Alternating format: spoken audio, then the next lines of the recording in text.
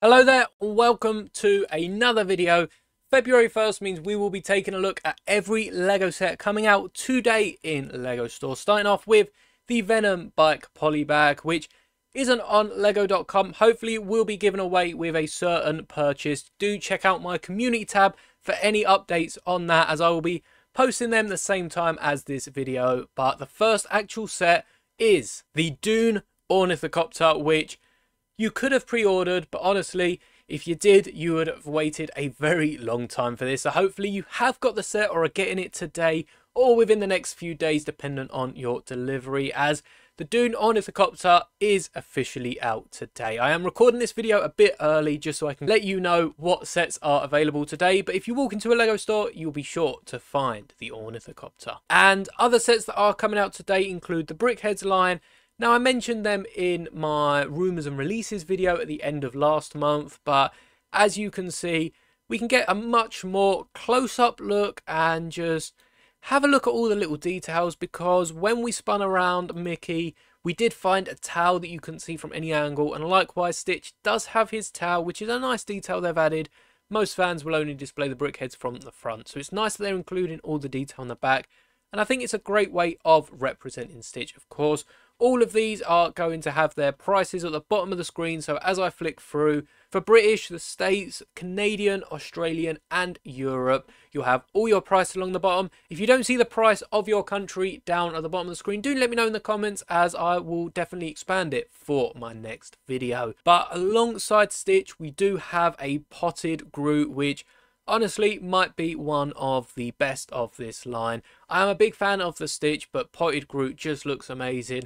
Because he's a smaller Brickheads, they've actually given him the pot at the bottom, which I guess if they didn't, he wouldn't be potted Groot. But it looks amazing, the detail they've put on, the mix of the dark tan and the sand green elements with a few of the sandy orange colours. Just really represent the character well. And as you can see, there's a few printed tiles. There's actually two printed tiles again on the back. They look to be the same tile, but that's about 8 printed 1x2s on a Brickheads, 2 of which are hidden out of sight. So I really like the effort they're putting into these, and it's a similar size to the Wally Brickheads or the Ewok or R2. So it definitely has that height of a regular Brickhead when you include the pot. Now for Spider-Man, I think they've done something really cool with the arms on the back, as they've included quite a rare piece. I'm not quite sure if it's new. It doesn't look too new, as I think they'd have done it a bit more accurate to the suit, but it looks like a cool piece nonetheless, and it's connected with a Technic axle on the back. Now, as for the suit itself, there is some sort of mistake on the box art, as they include the complete wrong suit to the one they're representing. As you can see, he's got golden bits over the arms and everything, and doesn't have the golden outline on the blue spider on his chest. And I think it's even gold and black on the box. So perhaps that's just because it's a cooler picture of Spider-Man, but hopefully that is somewhat corrected to match up with the suit that's actually in the Lego form. Again, we're getting a load of printed pieces. There is the chest, which comes exclusive to this, and likewise most of these pieces are going to be exclusive to the Brickheads. You've also got the 2x2 on the face, but the more interesting piece usage is actually the bigger 2x4 web tile that they have, not only on the front of the head but also on all 4 sides. So you've got, what's that, 7 of the 2x4s, which really, it would have been nice to have seen a bit more detail in Lego, but Brickheads are just becoming printed tiles with certain characters like this. It's similar with the Iron Man. As you can see with Iron Man, his chest plate and even his lower chest and his forehead are all just printed tiles, and they have actually included some detailing on the side with another tile at an angle. But for the most part, you're just getting printed pieces to make them look as their characters do, because many of these licensed characters are way too detailed to just brick out at this size and need larger models like the Chewbacca that we got, like the giant R2-D2 that we'll be getting. If you haven't seen the R2-D2, the tentative boarding, or any of the new sets, do check out my rumours and releases that I'll probably leave tagged at the end of the video. But this Spider-Man does seem to be mostly printed tiles.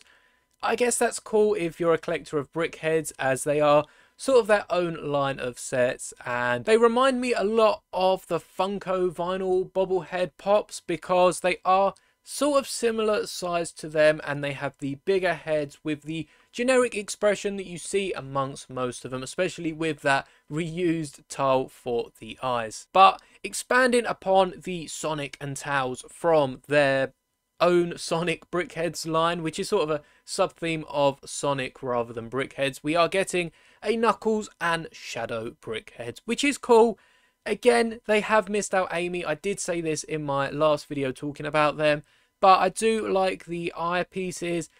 I think the green and purple just look a lot less creepy than the blues and green of the Sonic and Tails, and I'm not quite sure what they've done differently, but I do like these. And again, unlike the Spider-Man one, there's not much printing. I was about to say there's no printing. Shadow's forehead does have this printed tile, which probably could have been done without it, but honestly is just a slight detail that makes it a bit more square and match up to the other Brickheads lines.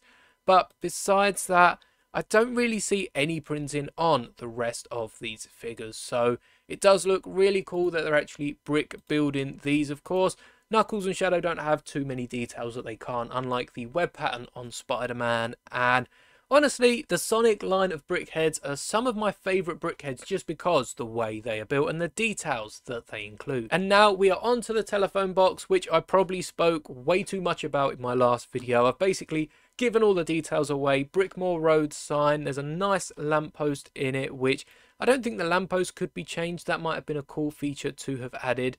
But you do get different phones. You can get a more old phone, and I guess telephone boxes themselves are out of use, so they could have included a third. But you get an old phone with a advertising board, a nice little phone book in there, and you also get the phone book in the newer one, which I didn't notice last time, but a much more modern payphone and a few different posters, one for Legoland and one for the double-decker bus, which Lego have actually put out a set for previously. So it would have been nice to have got a defibrillator in them, as if you didn't know, that's what the telephone boxes are now used for, sort of defibrillator stations. You phone up if you do need access to a defibrillator, if you need to help someone, and the ambulance line will give you a code to unlock it. And it would have been nice to have included that, but for a Lego phone box sort of display set, I can sort of see why they haven't, though. I'm definitely sure there'll be people mocking out the insides of this and adding their own defibrillators. There is also a light brick in the top, which is really cool the way they've worked this out. It looks like it has some transparent studs and bricks on the top, but even the crown on the front, the telephone, which hopefully these are both printed bricks, but I doubt they'll put stickers in a display model. And overall, it just looks like a really fun idea set. Of course, this is based off of this idea set that I will put on screen for you now. And honestly, I think Lego have really done really well turning this into an official Lego set. And whilst we're on idea sets, we also have a look at Family Tree, which has been in the works for a while, I'll admit. I remember when this got through on Lego Ideas, it was way before I was doing anything on there, and I guess they do need some time to turn it into a set. I quite like the base of the tree, which is actually used to hold all of the pieces, as you can see here. We get different blossom pieces, we get different sort of accessories, apples, kites, which can be stuck in the tree, as you saw right at the start, and just a bunch of different things you can add to decorate your tree, including the clips, which can actually hold pictures of family members. Perhaps you don't even want it as a family tree and just want it to hold some memories of a fun holiday or some fun memories you have of when you were young. And I'm a real big fan of these unique pieces. They really did need something like this to be able to clip the photos to them, and they all come with hooks which can be hooked on the branches because they're using that sort of tentacle like bent piece to actually hang all the leaves on here. So you can just see in this image, and there is a better image here, all the different pieces and accessories it comes with. My head sort of blocking most of the blossoms, but there's a little paint palette, there's different pictures, there's rackets, there's a pretzel, there's a little plane which you can have flown into the tree, walkie-talkie, magnifying glass, just a bunch of different things, even roller skates. I don't know how they'd get in the tree. But I do like the fact that they haven't just gone with the ideas set and given us a tree that we can perhaps just sit some photos in. They've really gone out of their way to create new pieces for it, to create some different memories you can recreate, including a little picnic mat down here, and even have somewhere to put all the spare pieces, because chances are people that are buying this level of a set, I mean, it is an £80 set again. All the other prices at the bottom of your screen. It's not a set that people are going to be buying and shoving the other pieces in a spare parts tub. So it's nice that you can actually put the pieces somewhere. That goes for the photo frame that has just been revealed as well. It's nice to have somewhere to put just generic spare Lego pieces, rather than all the other pieces that, of course, it's meant for and will be going alongside with the spare pieces. Now, the final set coming out today is the Kingfisher, and it's one of the most intricate design sets. This is for the Icons theme, and you can see a bunch of different parts, especially for these reeds here. We've got the same pieces that were just used for the branches of the family tree in a sand green colour, holding up some of the stretch balloon elements with some round 2x2 bricks. And we've even got the comlink piece, which I call because it looks like a comlink from, say, Star Wars, in this nice reddish brown to go along with the rest of the reed. The Kingfisher is swooping down, trying to pick up a fish by the looks of it, and it's just a really cool piece. The splash of the water, you've got the other little greenery here at the bottom, and the Kingfisher itself with a fish in its mouth. I guess it's already caught the fish, splashing out the water. It's just been rounded off very well. The feathers are so intricately made and positioned at the right angle to get that flight of the Kingfisher coming out the water, and it just looks like an amazing set.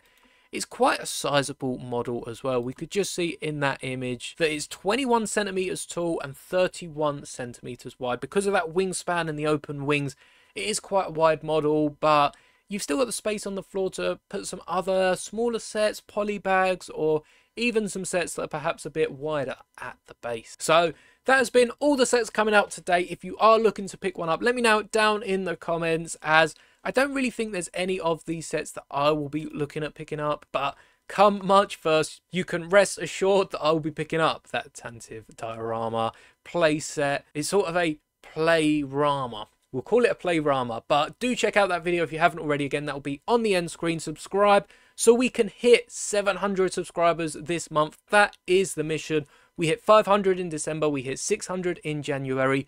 We're already over a quarter of the way there, so I see no reason we can't hit 700. Make sure you are subscribed. Do like the video if you did enjoy, and stay tuned for more awesome Lego content. May the bricks be with you always.